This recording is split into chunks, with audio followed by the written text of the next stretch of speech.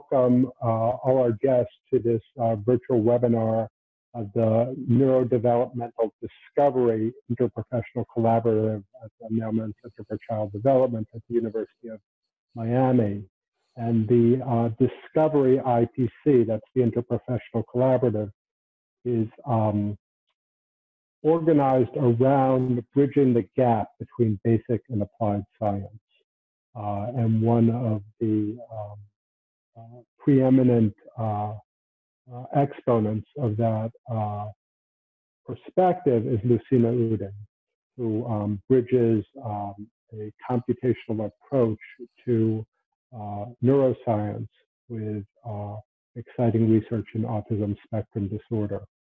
Lucina received her Ph.D. in cognitive neuroscience from psychology at UCLA, and then completed a postdoctoral fellowship at the Child Study Center at NYU. And she returned to California, this time at the Department of Psychiatry and Behavioral Science at the Stanford University School of Medicine. We were lucky enough to hire her into the psychology department at the University of Miami. That was 2014. It seems like a lifetime ago. Since then, Lucina has become the head of the Division of Behavioral Neuroscience in the Department of Psychology. Within a cognitive neuroscience framework, Dr. Uddin's research examines the organization of large-scale brain networks that support executive functions and other functions, as we'll hear. Her current projects focus on understanding dynamic network interactions underlying cognitive flexibility in neurodevelopmental disorders such as autism. And she'll be moving us towards more complex and hence more adequate models of neurodevelopment in autism. She's published over 100 scholarly articles on these topics and is the PI of an R1 looking specifically at neurodevelopment in autism and various almost innumerable related awards. And with that, won't you join me in welcoming Dr. Uddin? Thanks. However one does that on Zoom. Thanks very much, Daniel. And if you could do me a favor and just pipe up if the sound is not good or if you can't hear me at any point. I'll take that as sound is great. Okay, sound is okay? Okay, wonderful, thank you. So thanks, Daniel, for that introduction. Thanks to the Mailman Center for this invitation. Let's see how we manage with I think it's my second or third virtual talk, so I'm starting to get the hang of it, as I'm sure all of you are as well. So our lab is focused on answering some broad questions that center around the themes of brain network development and how that underlies cognitive development. So what are sort of the processes by which the connectivity within and between large-scale functional systems of the brain kind of develop in ways that enable increasingly sophisticated cognitive processes from childhood through adolescence and into adulthood, and what are the consequences of atypical developmental processes in terms of contributing to common neurodevelopmental disorders. So at any given time, I think our lab spends about 1/3 or 2/3 of its energy towards understanding brain network development in clinical populations. But we do this within the context of studies of typical adults, typically developing children, basically in order to understand sort of what the departures from these typical processes look like. So we use a multimodal neuroimaging approach, including functional magnetic resonance imaging, structural MRI, diffusion-weighted imaging, and connectivity modeling. And I think a lot of times we spend a bulk of the efforts just trying to validate and understand what these methods tell us in the typical adult brain and use that same approach to understand typical development before and maybe even simultaneously with studying clinical populations such as autism spectrum disorder and ADHD. So today I'll really focus on the clinical populations arm of the work, but really happy to talk about other projects as people have questions towards the end. And some of the foundations for this work comes from this newly emergent area that has been called network neuroscience. And even before neuroimaging was a thing, in the early 90s, Marcel Messlem had some really great ideas about, just from looking at lesions of brain lesions in patients, a traditional neuropsych approach. But he came to understand that cognition is subserved by interconnected neural networks. And you can think of complex behaviors being mapped at the level of multifocal neural systems. So really the sort of old idea that one brain region is involved in one function sort of gave way to these network approaches in the last 30 years or so. And there's been a lot of computational work that has supported this view of brain function. A lot of work comes from Randy McIntosh's lab. And he has this nice idea that he refers to as the neural context. And that's the idea that the functional relevance of a brain area depends on the status of other connected areas in the brain. So if you took a network with 4 nodes in it, for example, here in A, these gray nodes might have a different function depending on the status of its interconnected nodes here in black. As you see, a different sort of network structure might emerge when these other regions here are co-activated in the second panel. So this neural context idea has inspired a lot of the work that you'll hear about today. And finally, we've become very much concerned and interested in understanding brain dynamics, so the temporal domain, when it comes to understanding brain function in both typical and atypical development. So there's some work from Luis Pessoa and others suggesting that networks need to be understood in terms of interactions between multiple brain regions as they unfold temporally. And that's something that has only recently come into the spotlight again in an fMRI, even though those who study the brain using EEG and MEG and other approaches have known for a long time that temporal dimension is important for understanding brain function. So when we study brain dynamics, there's a couple of tools that have really moved the field forward in cognitive neuroscience in the last 20 years. And one of them is resting state fMRI, in which a participant is just lying in the scanner, but as you can see, the brain is never silent and the brain is never idle. So even in the resting state, we see spontaneous coherent fluctuations across a number of large-scale brain networks, those that we might find involved in language, memory, attention, and other cognitive processes show very low frequency correlations, even in the resting state when those networks are not engaged. So of course, many labs have begun to use this intrinsic connectivity approach to map the integrity of large-scale brain networks in typical and atypically developing populations.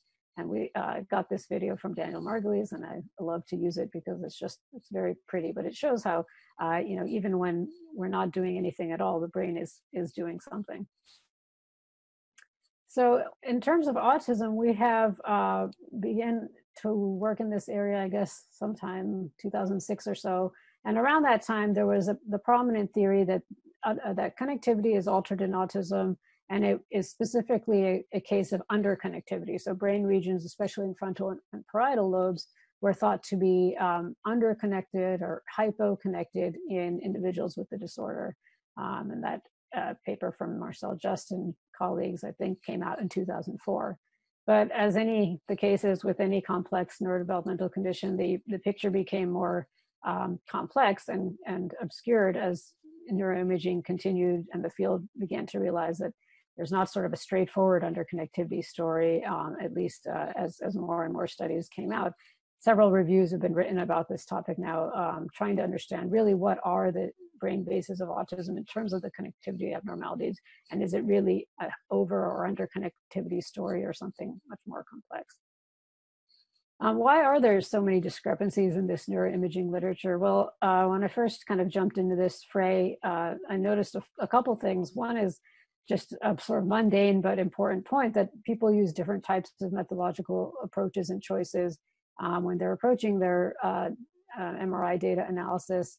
And there's different pre-processing techniques, and data-driven versus hypothesis-driven studies can lead to different and sometimes apparently conflicting results.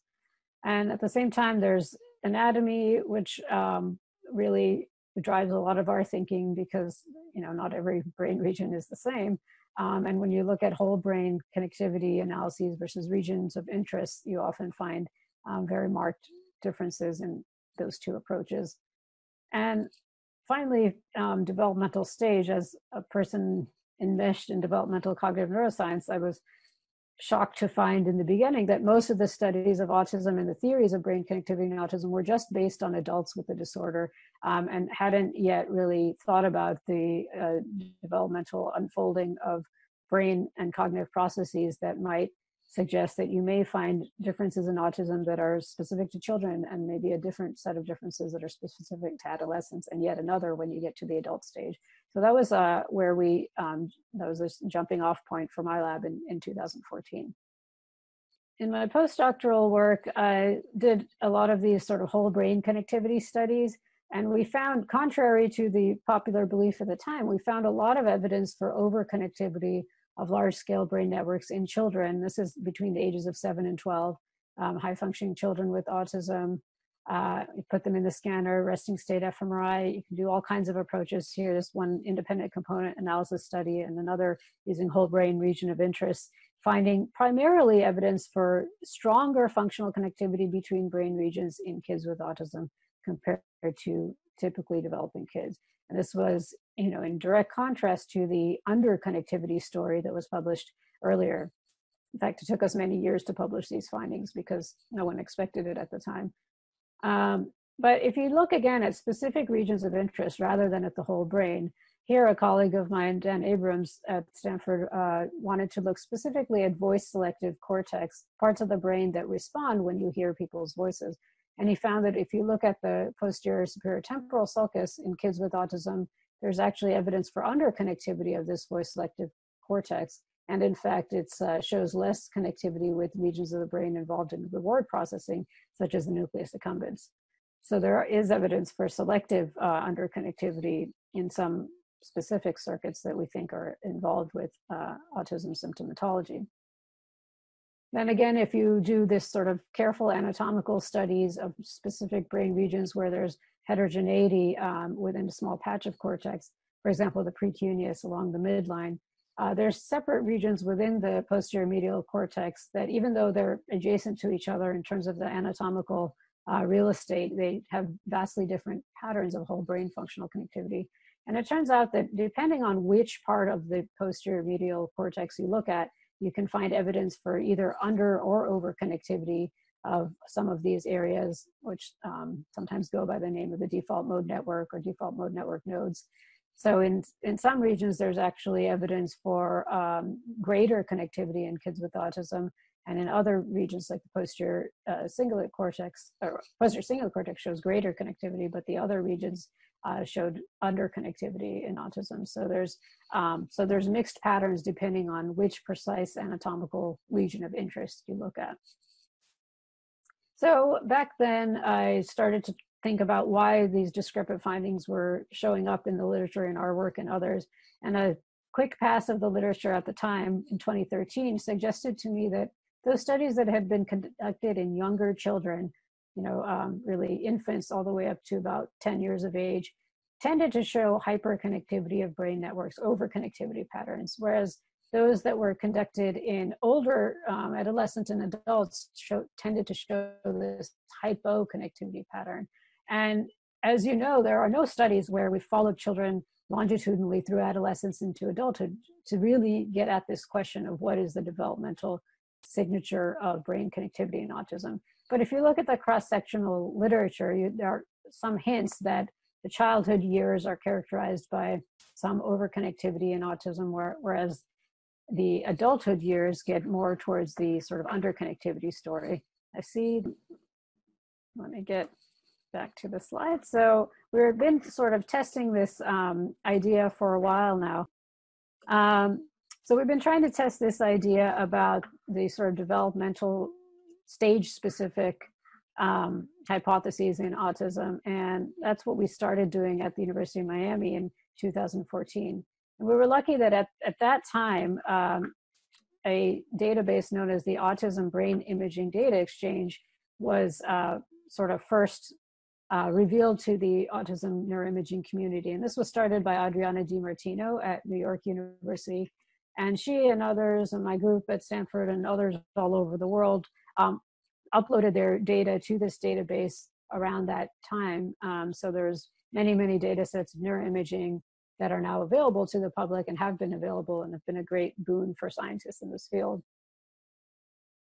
So Jason Nomi in the lab has done almost a great chunk of the work I'll show you today, took advantage of this public data set, and especially the NYU data set had a nice sample that included children between 8 and 11, as well as adolescents between 11 and 18, and then adults age 18 and above. So we could really start to ask the question about developmental stage specific brain connectivity abnormalities in autism. And long story short here, he found differences in within and between network connectivity in children with the disorder compared to typically developing children. In adolescents, there were some differences, but they were not as strong. And when it came to adults, we actually didn't find brain differences in adults with autism versus neurotypical adults. So suggesting that whatever changes we see in the brain do seem more emphasized early in life, and we don't see quite as many whole brain changes as you get into adulthood in autism. This could be for many reasons that we can speculate about. So taking sort of the same data set, Dina Dajani, a grad student in the lab, asked this question about local connectivity. So not just large scale brain networks, but in a neighborhood of a particular voxel in the brain, how closely is that in terms of its signal to its other neighbors, other 27 neighbors in this case. And I can refer you to the papers here, but the idea was to stratify the groups into children, adolescents, and adults again, to see that the patterns of local connectivity varied depending on which cohort you looked at. And again, children showed the greatest differences in local connectivity, children with autism from typically developing children. But when you get over to adolescents and adults, those brain differences tend to ameliorate. So they almost normalize, if you will, by the adulthood stage. Casey Burrows, another grad student in the lab, looked specifically at regions that have been implicated in the social cognitive neuroscience literature in self-related processing and processing of others, and found that for these kind of specific nodes, there was also this pattern of actually greater connectivity in typical development in children with the disorder.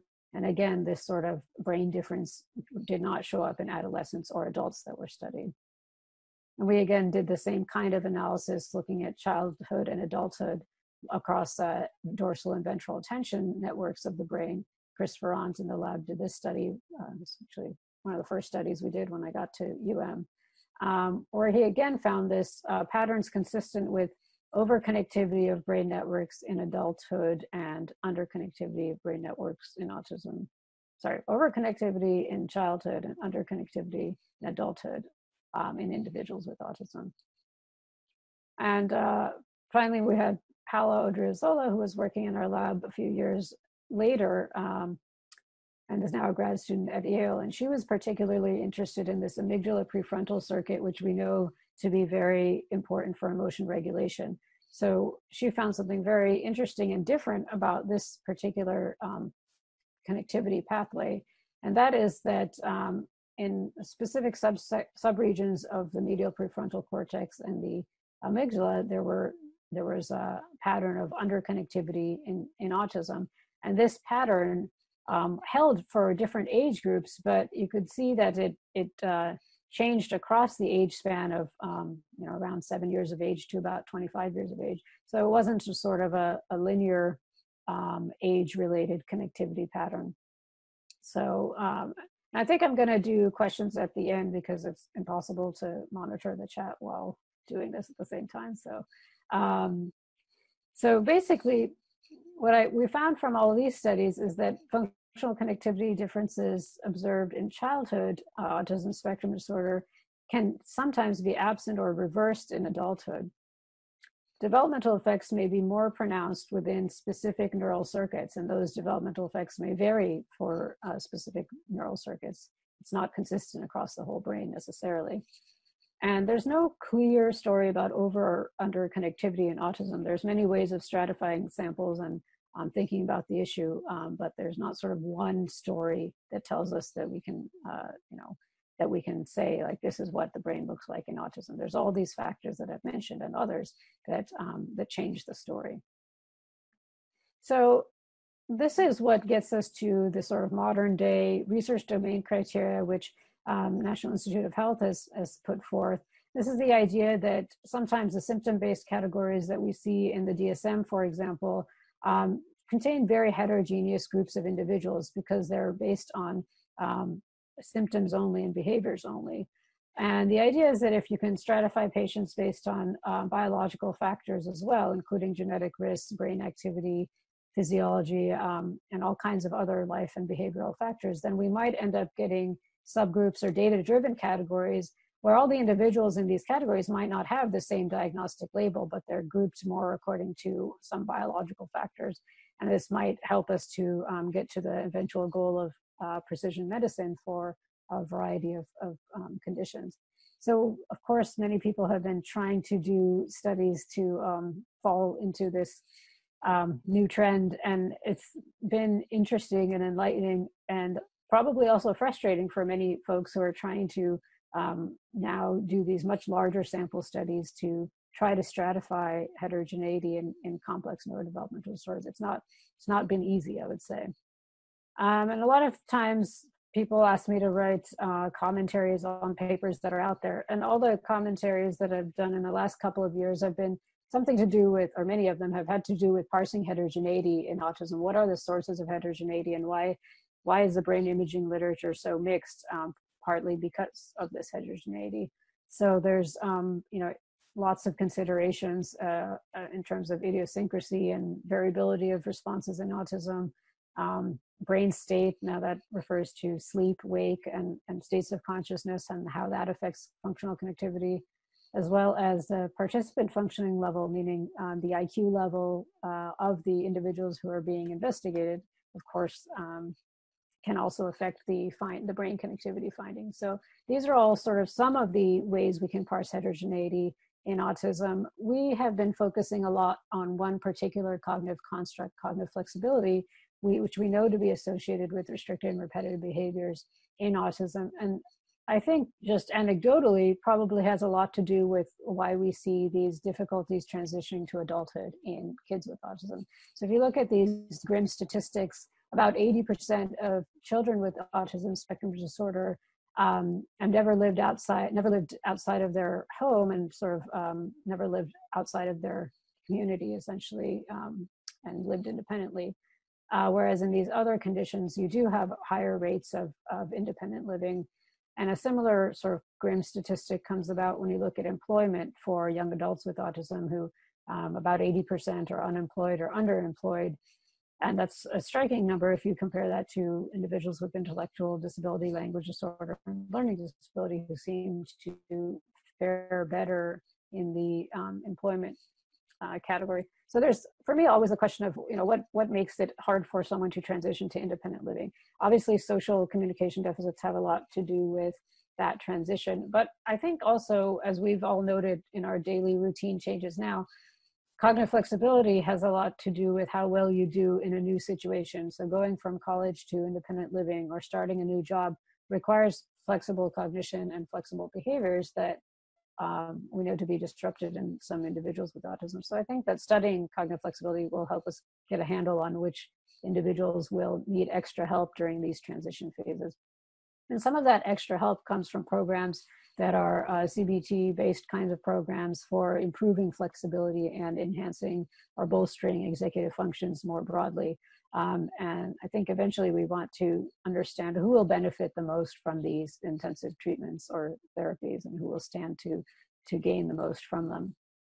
So what we do in part in the lab is try to parse heterogeneity at the behavioral level in the executive function domain. So some of this work, a lot of it was done in collaboration with Stuart Mostovsky's group at Johns Hopkins. And they have some really nice large data sets, including children with autism, children with ADHD, children with comorbid autism and ADHD, and typically developing children.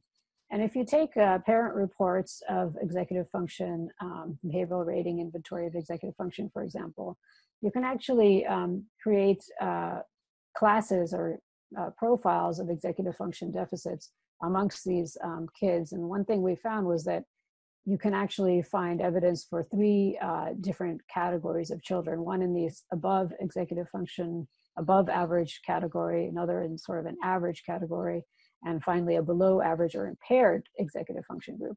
And those who are impaired, of course, the comorbid ASD and ADHD kids are the most impaired. But surprisingly, if you look in the average executive function group, there are a lot of kids with autism who are fine. There's a lot of ADHD kids who are average as well. So it's not that there is this broad and complete executive function deficit in autism, but it does affect a good chunk of the kids. Adriana Baez, an undergrad student, did a replication of this for an honors thesis in her final year, and this was done in collaboration with CARD at UM, and also found this evidence for three groups of children, I should say.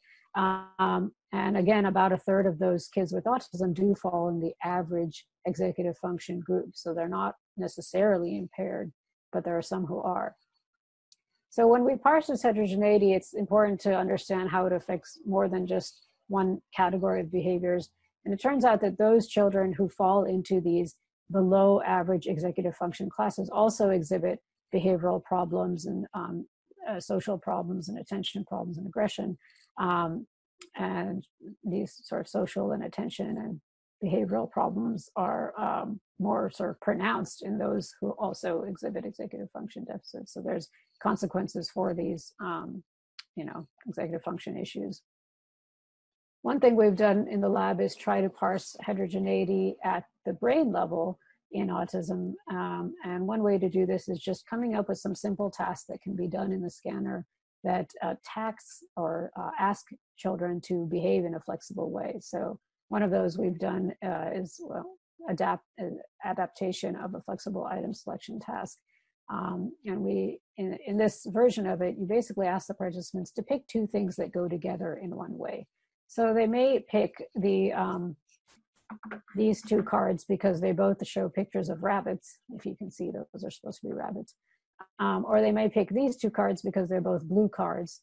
Or they might pick these two cards because they both depict one object. So things could be matched on shape, color, number of items, and size.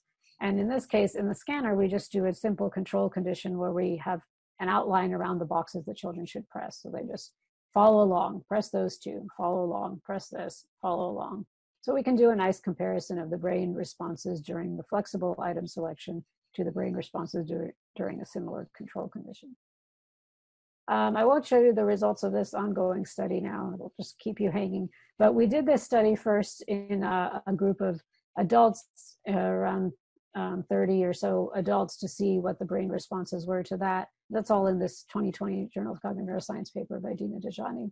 But when you look at adults, there's a great deal of heterogeneity with respect to the brain connectivity underlying responses to this task. So if you use this approach, which is called a group iterative multiple model estimation, it's a study done in collaboration with Katie Gates at UNC. It's an effective connectivity approach that tells you which brain regions are interacting with which other brain regions during task performance. And there's only a few brain regions, the ones in red, which show a group level effect, which means all participants engage this brain region, which is the inferior frontal junction, when doing a flexibility task like the one I showed you. And then there's all kinds of individual level variability in the connectivity of that region with other brain regions while that task is ongoing. So this is an example of this huge heterogeneity in brain function that underlies these kinds of complex tasks. So even in typical adults, there's a lot of individual variability in how the brain gets this task done. When you look at those brain regions and you apply them to the data set I mentioned before, which includes children with autism, children with ADHD, children who are comorbid with autism and ADHD, we basically just did an analysis where we tried to parse those, that big sample by the connectivity profile of those brain regions that were activated in this cognitive flexibility task. So all the regions over on the left are just brain regions that showed activation in that flexible item selection task. And then, on the bottom is just that activation again, where the regions were obtained. Then we took that huge sample of kids, and we had resting state fMRI data from them, and tried to say, based on this connectivity profile, are there subgroups of these children, so brain connectivity-based subgroups rather than diagnostic subgroups? And the short answer is yes, there are 3 subgroups, but they're not really stable and they're not really cohesive subgroups. So they're not very strong evidence for distinct brain subgroups in this sample.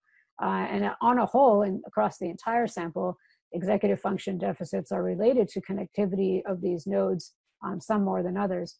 But the short answer here, again, is we cannot do a good job of parsing this heterogeneity just by using the brain connectivity related to cognitive flexibility. Even though we had high hopes that we would get stable subgroups, we did not find that in this study. So functional connectivity in autism must be considered in the context of this considerable phenotypic heterogeneity. And we're still struggling with that, how to address this heterogeneity. Cognitive flexibility is relatively understudied in autism, even though it's there and we see it. I think it's partly because there's been so much focus on social communication that cognitive flexibility is sort of a little bit less studied. But there are potential targets for intervention in this domain. And we don't have a clear story about brain connectivity-based subgroups in autism at this moment.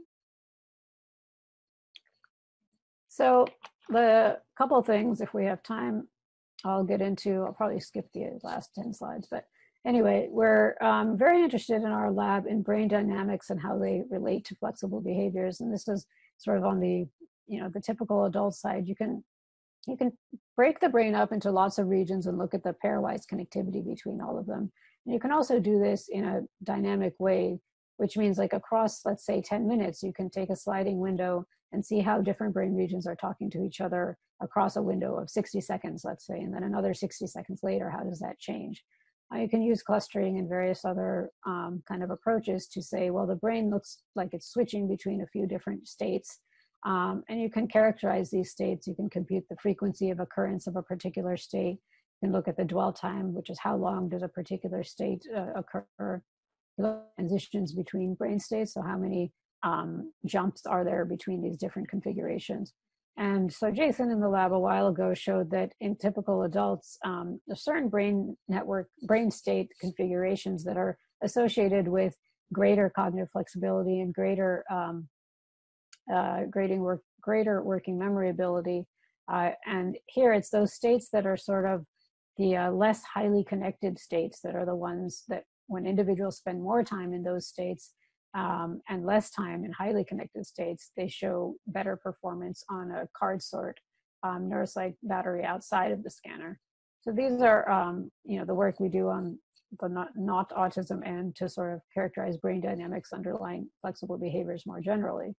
So if you take this extension to autism, you might wonder, is there evidence for a reduced number of transitions between brain states in autism, for example, as one possible signature of inflexible behaviors?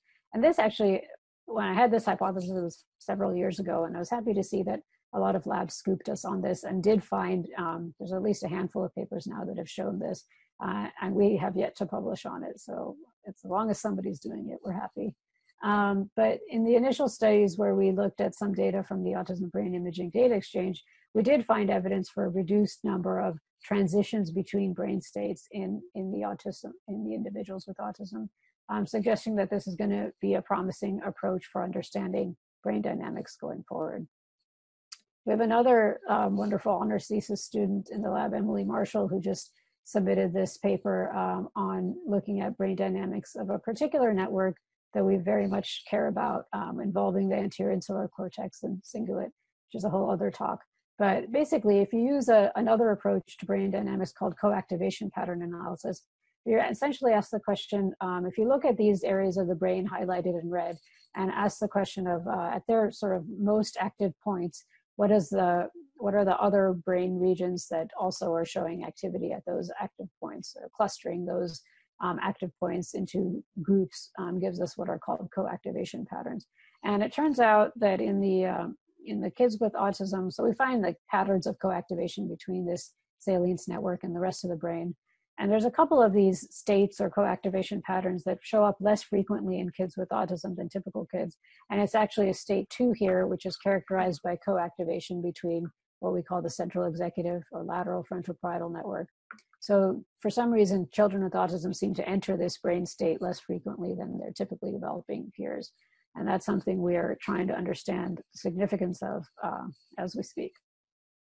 So dynamic functional connectivity approaches reveal atypical patterns of brain dynamics in autism. We're just getting started with this, really. And the extent to which these brain dynamics underlie individual differences in flexible behaviors is an open question we're currently trying to work on. And the final it will be final. The final area of research I want to share with you is really new and really exciting for me because there hasn't been a lot of work done in autism in this area. So just conceptually, we see there's sources of variability in the nervous system from the single cell level, from ion channels to behavioral responses. And there's a nice review about 10 years back that talks about the significance of this noise or variability. And the idea is, why do we have any noise or variability in a system that is supposed to help us accomplish certain goals? And the idea is that if the brain evolved with this sort of noisy system, as a noisy system, there must be some benefit to that. And if you look at, again, the computational literature, networks formed in the presence of greater noise are more robust to disruption. And some have suggested that this noise might be an expression of the degree of variation in brain signals, which are generated by deterministic and random components of brain network processes. And finally, it's just to suggest that variability can essentially reflect a greater dynamic range of possible responses to incoming stimuli. So variability might actually help us in ways that we don't really yet quite understand. And in the functional imaging domain, you can measure the bold signal variability across the brain by just looking at time point to time point changes. And there's lots of ways to do this, but one of them is known as a mean squared successive difference measure, where you're just taking the difference between subsequent time points and squaring and dividing by n-1. And it's just a way of measuring how much the signal changes from moment to moment. And why is this interesting? Well, it turns out that in the task fMRI literature, there's been a handful of studies that suggest that older adults are slower and less consistent in their behavioral response, and their brains are characterized by decreased signal variability, whereas younger adults are faster and better at behavioral responses, on a number of cognitive tasks. And that actually shows up as an increased variability in their bold signal or their brain signal. At the same time, overall, variability seems to be decreased during conditions requiring inhibition, whereas brain signal variability seems to be increased or better for tasks and processes that require cognitive flexibility. So there's some just really intriguing properties that brain variability seems to index. And again, Jason, the hero of our lab, did a study on this a few years ago in collaboration with Aaron Heller at where he looked at brain signal variability across the lifespan in a pretty large sample, including ages 6 to 85 years. And there was several brain regions which showed decreased variability over the lifespan. And this is consistent with what I showed you before from Doug Garrett's work. But there's one area, the right dorsal anterior insula, that seemed to show an opposite effect, which is increasing its variability across the lifespan, that is between age 6 and 85. So there's different patterns of variability changes that are related to aging, and we think some of them may be compensatory and others may just reflect aging processes. But when you look at bold signal variability in neurodevelopmental disorders, we started here with a small study of ADHD, a preliminary study. And though we didn't find group differences in this study, we did find that for all individuals, regardless of diagnosis, they showed an increase in brain signal variability in regions of the dorsal medial and ventromedial prefrontal cortex that were in line with their inattentive symptoms in the ADHD index. So sort of extending this to autism in a sample from NYU, again, of individuals between 7 and 40 years of age, what's striking is that if you look at the developmental trajectory of this bold signal variability, there's regions of the brain, and generally true for this study, that showed a stark decrease in variability across the ages of 8 to 40, in autism, whereas that variability didn't show as much of a change across age in the typical kids there in red or orange. So something is going on in terms of the age-related variability patterns in autism. And this is something that Jason Nomi has a grant from NIH to look at right now, is understanding how bold signal variability changes across the lifespan in autism in ways that might be related to behavioral flexibility. So here we think that intrinsic bold signal variability changes across the lifespan may impact cognitive flexibility. We think that, or we found that intrinsic bold signal variability in medial prefrontal cortex is related to dimensional, but not categorical differences in ADHD symptomatology. And so far we have preliminary evidence that individuals with ASD exhibit unique developmental trajectories of intrinsic bold signal variability. We'll look for a follow-up from that in the next year or so. This is just a sort of a guess as to what might be going on in terms of this variability in different brain systems across the lifespan, and how there may be a sort of optimal balance. As we said, variability is good for flexibility, but it might be bad for tasks requiring inhibition. And there's always going to be an optimal amount of variability. And when one system in the brain sort of decreases its variability, others might have to take up the challenge. And we think the salience network and insula in particular might be doing that. So it's just a conceptual model. But in the end, the assumption that optimal noise or variability is a signature of optimal brain function is one that I think should be taken seriously. So if that's the case, then we must monitor brain noise or variability in a way as to maybe be a marker of recovery of function and potentially of clinical outcome. It's from one of Randa McIntosh's papers. So I just wanted to finish off and leave time by telling you a little bit about where these kinds of studies go and what the ongoing projects are in the lab with respect to network neuroscience of autism. And for a number of years, we've been seeing whether and to what extent we can take some of these brain metrics and use them to classify individuals with autism using machine learning. So discriminate brain scans that were collected from children with autism, comparing them to typically developing children, and being able to train a classifier to say which ones are the diagnosed and which ones aren't. This is really work in progress, and I wouldn't be too hopeful about this at this point. As you can see, there's so much heterogeneity, as I've talked about to this point, that it will be a long time before we're getting to brain-based biomarkers, but it doesn't mean we don't try. And in the cognitive neuroscience of autism, we study processes like attention inhibition and social cognition, and we continue to do that with sort of traditional task-based fMRI approaches. And this is a really interesting thing that Celia Romero in our lab just discovered a few months ago, which is that we happen to have a lot of bilinguals here in South Florida, and a lot of our sample that we collect ends up being bilingual Spanish-English. And there's always been this idea that has come and gone in the literature that being bilingualism may confer benefits for executive function more broadly. And although there's been a lot of recent controversy about whether or not that claim holds, when she looked at our own sample, she did find some evidence that children with autism who are bilingual seem to be doing better in the executive function domain than monolingual children with autism. So there's some very preliminary suggestion here that even though typically developing kids don't seem to show a bilingual advantage, that they basically don't seem to have this extra boost in executive function from being bilingual, but the kids with autism who are bilingual almost look similar to the typically developing kids. So they do seem to get some kind of boost from having this bilingual exposure in the home. So this is something we're really eager to follow up in our current work. So basically, as I mentioned, this sort of lab more generally deals with brain connectivity and cognition, because we think that the functions of cortical areas are determined both by their extrinsic connections and intrinsic properties over time, as I mentioned.